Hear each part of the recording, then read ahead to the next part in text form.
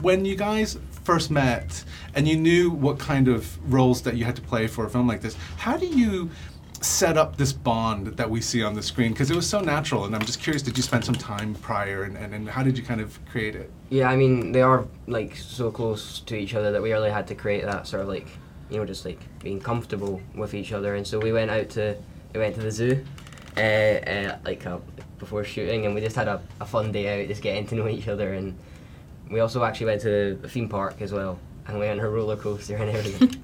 When you kind of have to kind of play this role of a mother, and so does the maternal kind of come naturally for you, or is it because Lewis is so awesome that it was so easy for you to kind of take on? Yeah, I don't know if it's maternal, but we found playing Lizzie and Connor that they're like friends. There's a closeness in age, and Lizzie's a single parent, and sometimes they're brother and sister, so their relationship it constantly changes, and it didn't feel right to play a kind of authoritarian parent figure. They were much closer than that. How does it add to the experience to work with somebody like Bayona because I feel like he's a child himself, and I'm just curious, how does that help you with your performance when you have a director like him?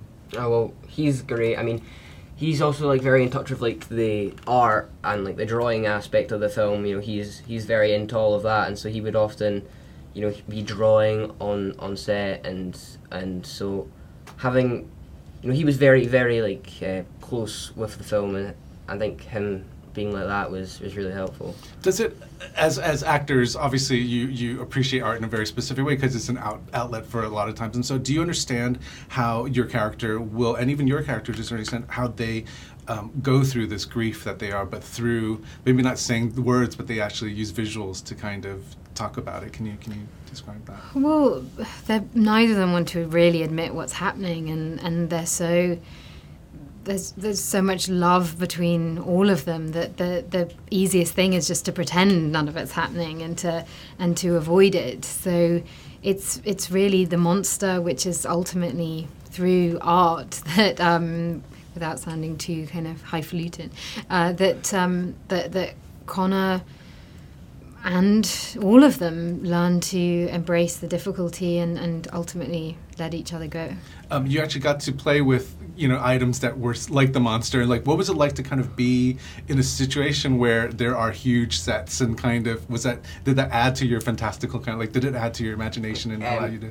Oh yeah, obviously, like they made a massive like head of the monster that could move and everything, and they had a hand of the monster which would pick me up, and so just having all that, it really helped me like imagine what the monster would be like, and like just like sometimes I would even forget that it wasn't real, you know what I mean, and it would just get lost in it.